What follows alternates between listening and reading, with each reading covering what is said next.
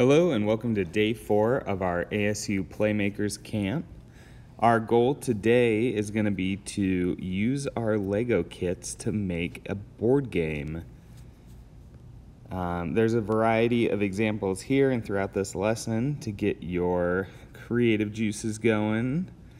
And we can think about several different types of games. You can think about a classic game like chess or tic-tac-toe or checkers. It could be a physical game like a ring toss or maybe another carnival type game. Or it could even sort of be a more elaborate board game. Lego has an entire series of board games, and this is one that's the Labyrinth. It's called the Lego Minotaur game. So what you could do is, if you want to brainstorm or just think in your head, what kinds of board games do you like to play? And thinking about how we can make those out of Lego. Think about the Lego that you have available to you and the different parts of a board game that you might need to construct out of Lego.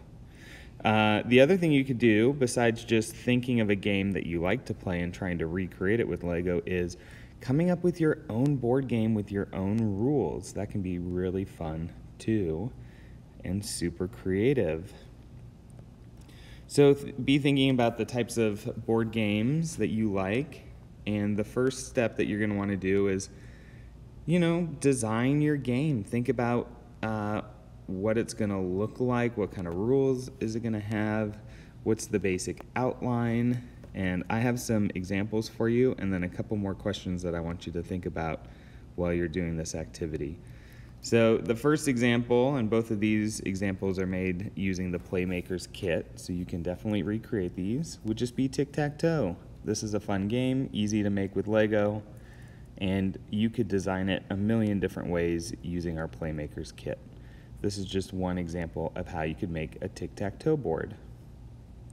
Another style of game that you can make is kind of like Candyland or the Game of Life, Sorry, one of the racing games where you're moving,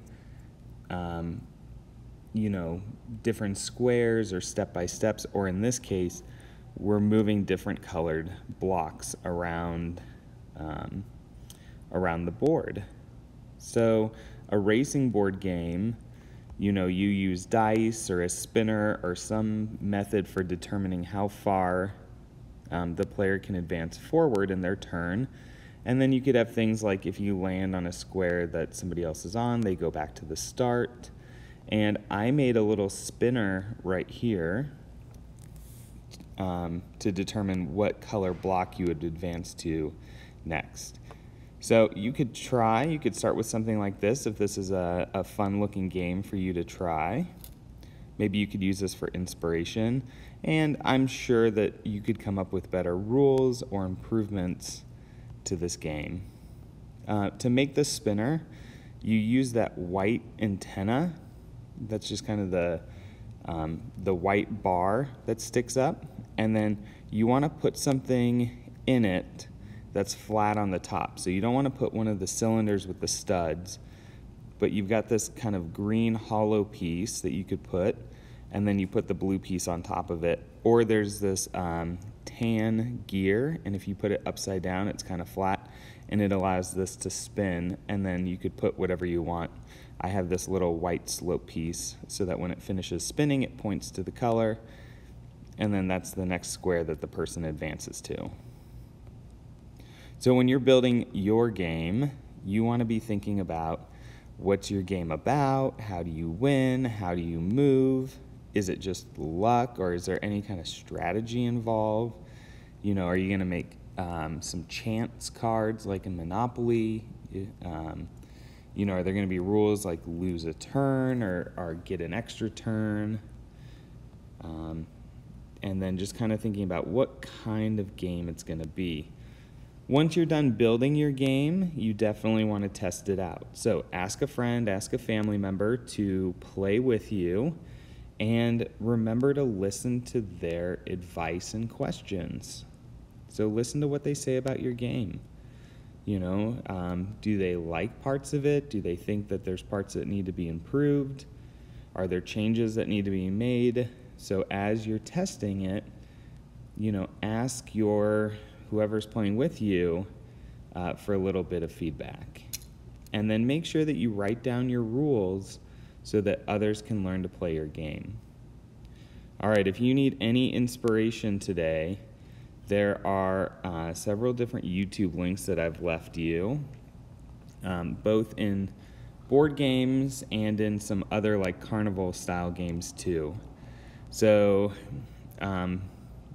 just kind of going through these, Brick Motion's Chaosville is like a modular building game. This is pretty complex, and you would definitely need more Lego than you have in the Playmakers kit, but it's a great challenge to kind of recreate a game with this kind of complexity.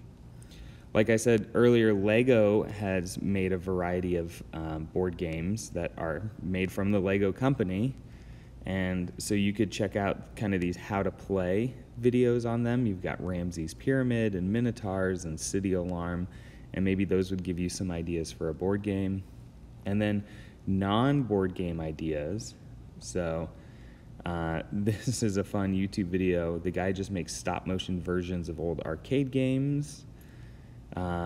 There's a Lego maze or labyrinth. So several different words, but it's basically you make a maze and you try to send a marble from one end to the other. And so there's a couple of varieties.